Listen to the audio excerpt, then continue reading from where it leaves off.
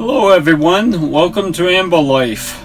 We are Devon and April, and we have been living in a converted ambulance for a little over 9 months now. So for this video, we're going to be sharing with you our story. We're going to be talking about how it came to be that we started living on the road, and specifically why it was that we chose to live and convert an ambulance rather than doing something a little bit more mainstream, such as converting a van or perhaps buying an RV. It definitely wasn't a straightforward journey, I guess, to get to where we are today. And so we'll just detail some of the key points and the key moments that led us to be at this particular moment.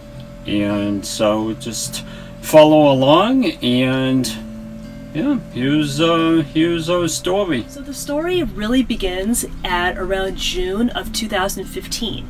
We had been married for 5 or 6 months at this point, and we decided that we really wanted some experience traveling around the world. Prior to meeting Devon, I had done a lot of solo travel to places like Paraguay, Finland, Slovenia, various other places, wherever I could find a relatively cheap flight. And what I realized was that it was actually pretty easy to travel without spending a lot of money if you stayed at youth hostels and made a lot of your own food and took public transit. And I also realized that there was this great program called WOOF, and it's this organic farming program. It stands for Worldwide Opportunities on Organic Farms. And WOOF is available in, I think, over 90 countries. It's a wonderful program because what you do is you arrange a homestay with a host family, and then you spend a few hours a day helping them out with their farming, whether it's weeding or tending to the chickens or what have you. And in exchange for that, they give you room and board. And it's a great way to travel really cheaply and to also get a really rich cultural experience by staying with the host family. So it's a great program. Definitely check it out, and it's a great way to get farming skills too. So we decided that because the lease on our apartment was running out at the end of May, that we would leave June 1st. And we booked a one-way flight to Scotland. So when it came time to leave, we got rid of a lot of our things. We put quite a few things into storage as well. We had a couple of friends with storage units with extra space, and so we did that and stored some things with our parents as well, and packed a couple of backpacks and just took off. And it was a really great experience. We ended up being gone for a little over 14 months, which is a lot longer than we thought that we would be able to be gone. And we ended up traveling all around Europe and Southern Africa and also Southeast Asia. Throughout that experience, we realized that not only did we travel together really well, we had a very similar traveling style and similar temperament and similar needs, we also realized that there was a lot of the U.S. that we hadn't seen yet. So during our travels, we went to Laos, and we went there to experience the culture and also to see some friends of ours, which were living in the region of Pontavon.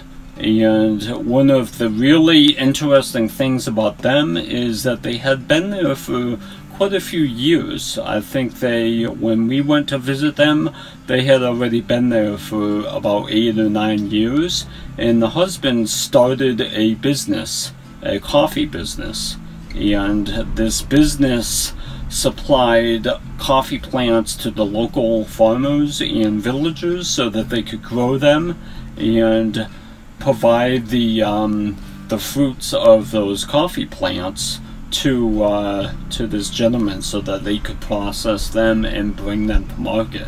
And so by doing that, he would supply, or the business would supply, a living wage to the farmers.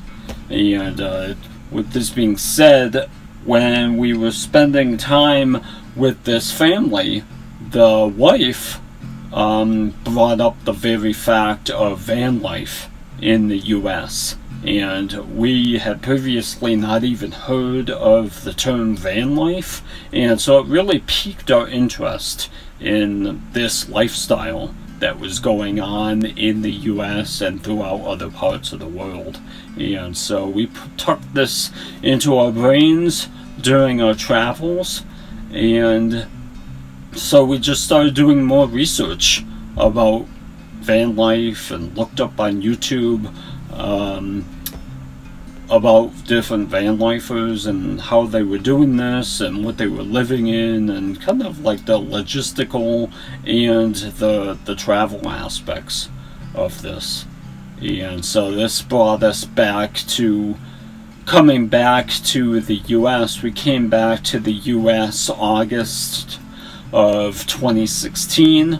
I went back to the previous job that I had before we left on our international travels, and April found a job in a different field than she had previously been in, and so we spent the next few years just saving as much money as we could, doing a lot of research into different vehicles that we could build out and live in full-time, and just figuring out the day-to-day logistics of how we could actually pull this off.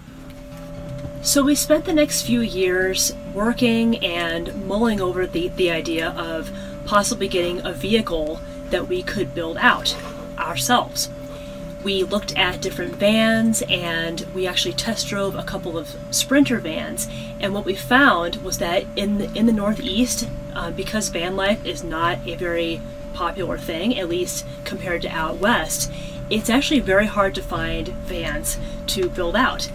We test drove, as I said, we test drove a couple of Sprinter vans, and overall found that many of them were really rusty and kind of overpriced for what they were. We also considered, for a short time, we had a Subaru Outback that we had purchased, and we were thinking about putting a rooftop tent on the top of that Outback and then just living out of the Outback and using the rooftop tent to sleep in, but we soon discovered that really wouldn't work out for us because that would limit us as to geographic locations. We would be dictated by the weather and also temperature as well. So we stopped pursuing that option a few months into our research, and so I believe it was May or June of 2017, I saw an ad pop up on Facebook. I was a member, and still am, a member of a lot of van groups on Facebook, and somebody posted their van that they had converted themselves for sale. And so I sent an email to the seller of the van and arranged a time to go look at the van. So April and I traveled up to the North Shore of Massachusetts, just a couple hours away from us, and spent a few hours with the seller and his fiance, and really fell in love with the van. It was a 2011 Ford E350 cargo van, and it was a low top, and he did all the customization himself, and it was a beautiful work of art that you could truly tell that he poured his passion and his heart into. And when describing how he customized the van, he said the only power tool that he used was a drill. All the other things were done by saw and his hands. We really loved the van.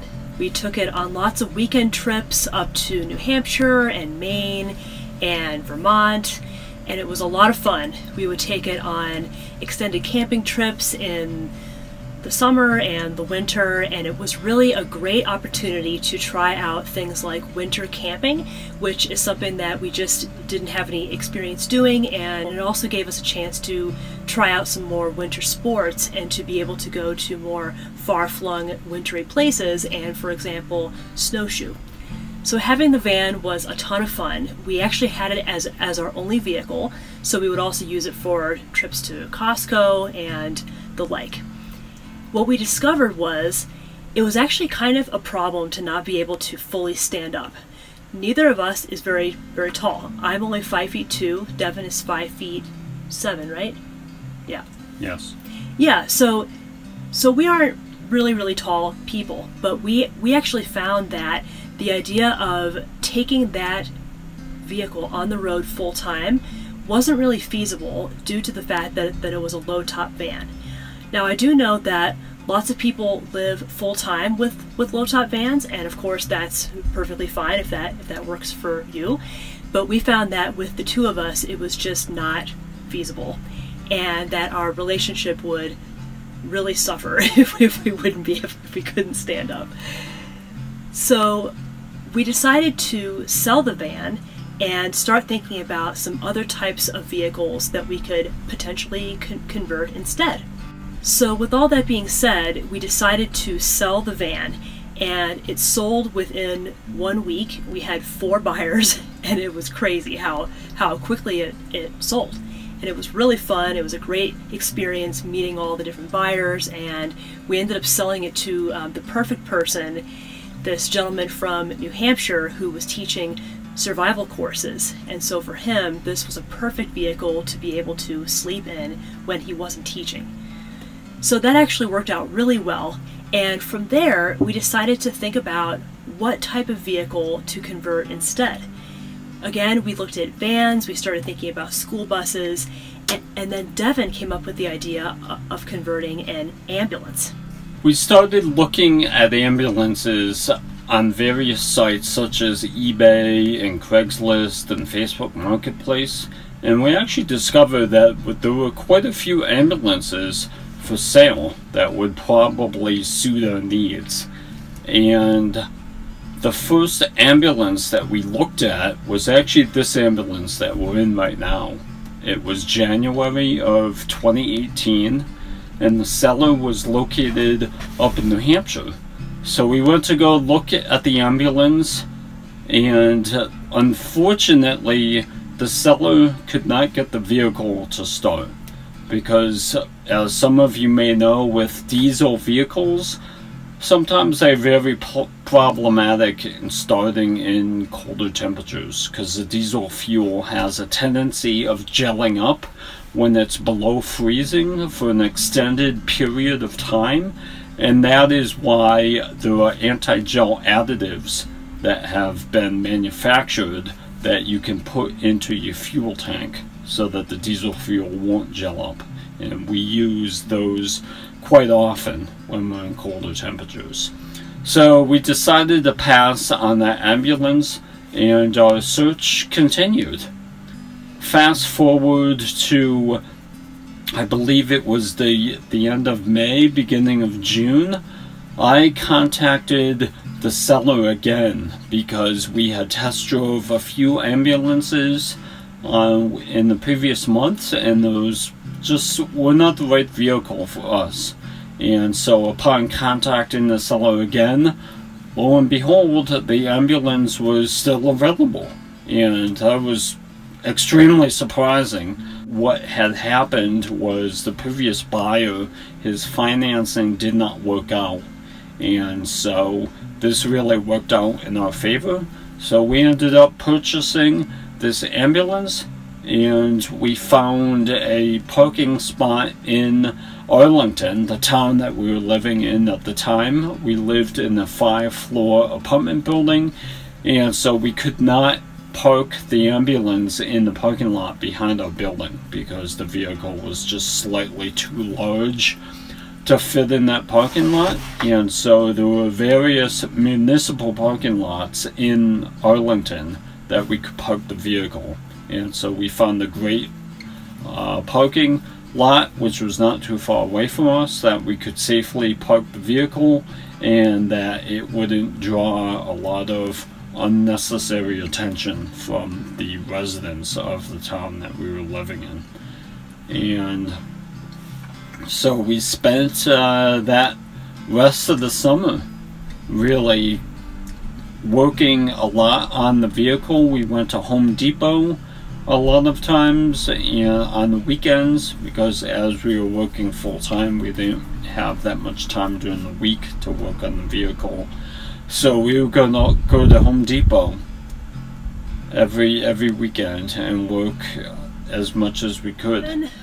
When Devon first mentioned the idea of getting an ambulance, I definitely felt kind of leery about the idea of buying and converting a medical vehicle. It definitely seemed like a vehicle that may have a lot of bacteria in it, or may just be disgusting, or something. I don't know. Not only was I amazed at how clean and well maintained the ambulance was, but when I started looking around, I could really see the possibilities for building out a bed and a countertop and changing out the cabinet doors to wood and various other modifications that would make it into a really lovely space.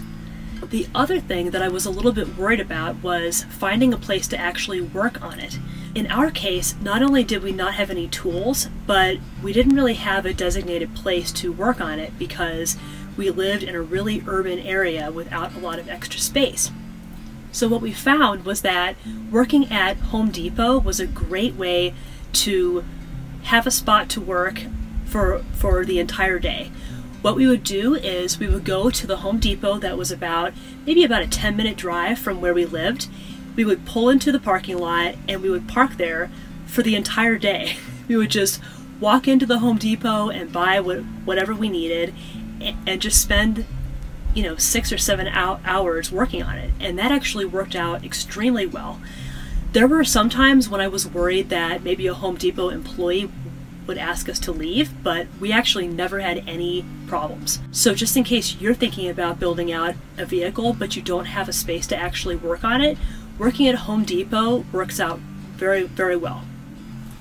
While we were designing the ambulance, one of the things on the top of our list was the power options for the ambulance. So there's a few things that we were considering. Number one was an all-in-one solar generator, like a Goal Zero or a Kodiak unit to put into the ambulance, or we could design our own solar system with components that we would just wire together, getting the solar panels for the roof and the batteries.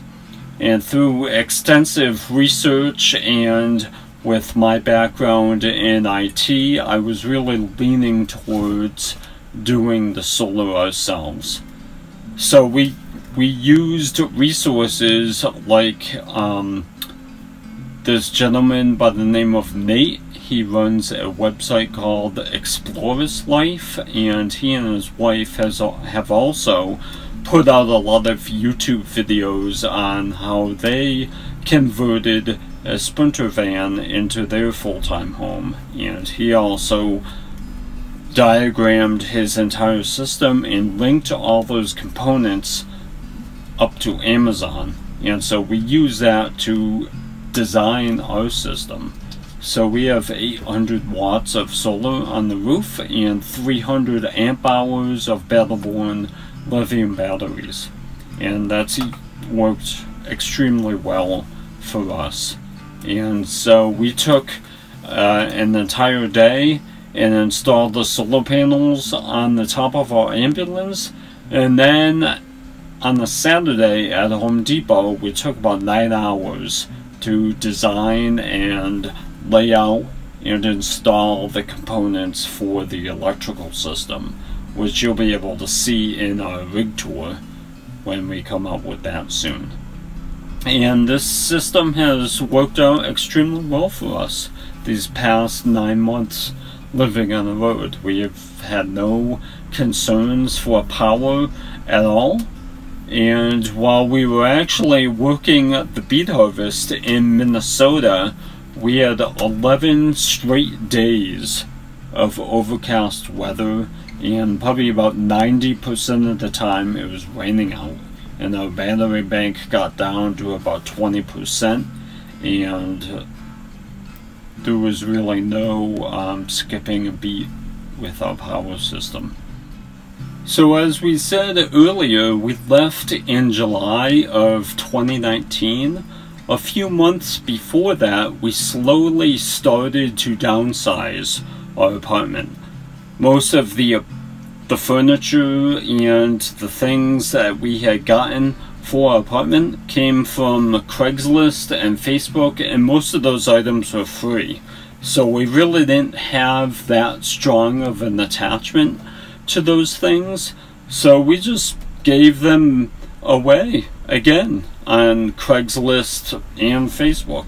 And it was kind of a long process for us. We did it gradually over a few months, and so that we could really decide what we needed and what we would like to give up and give to other people. But those last 2 weeks in between leaving our jobs and then heading out in the ambulance were kind of frenetic, and it was a frenzy of activity, to say the least. We had to trim down our mattress, the mattress that we use in the ambulance that we slept on for a number of years in our 2 different apartments, and we really loved that mattress, so we spent time trimming down that mattress and installing it in the ambulance, and just getting the apartment clean and ready to vacate. It took a lot of time to be able to do that, and just the logistical aspects of moving into the ambulance.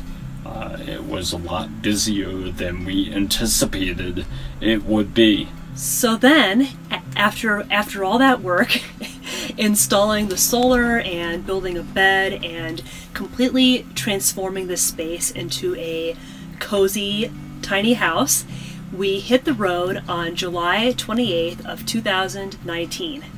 And it was a wonderful day. We had spent the entire day cleaning our apartment and giving back the keys and doing all these logistical things. It was a really long day, but we were so thrilled to finally hit the road. Once we moved into the ambulance and headed down on the road, we knew what we were doing was exactly the right thing for us, and the exact right time to be doing it. And these last 9 months have just been really wonderful for us. We've definitely had our ups and downs on the road. We've had problems that we've had to tackle and then overcome, and this has definitely not been an easy time, but it's been extremely beneficial for both of us, and beneficial meeting people on the road. I believe that we've met people on the road that we normally would not have met having stayed in Boston. It's expanded our ways of thinking, and